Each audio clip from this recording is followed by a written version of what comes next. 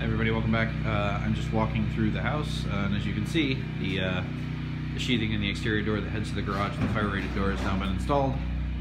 It's a little dark in here because, it's now closed up, but as you can see, this is the exit which will go out to the fireplace, or to the fireplace, yeah, I'm sorry, the garage. I hope there's no fires in the garage, that would be terrible. But looking back, this is the entrance from the garage side. You walk into a rather large landing area right now. This may be framed up a little differently with a hallway and a partition, but it's a nice big spot right now to take your boots or shoes off, and for some closets and stuff to be installed. So that's pretty cool.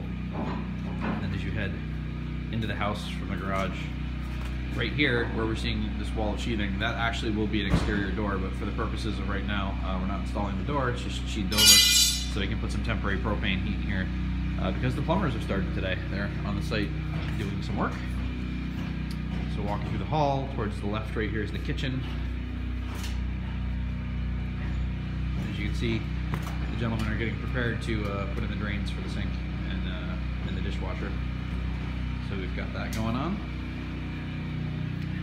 As you can see, we've got the temporary propane Mighty Flame heat going on. Mighty Flame tank, I should say.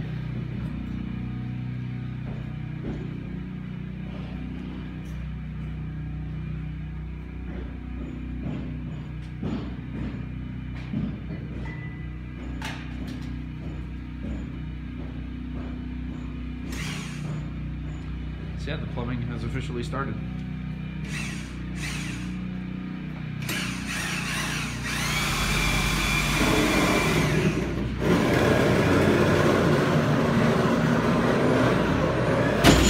Just walking back in.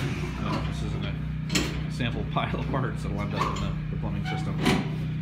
As you can see, I don't know, for those who don't remember, that's the radiant manifold from before, which will be, down and relocated to accommodate some other equipment that'll be mounted above it. But that's what's going on in here today.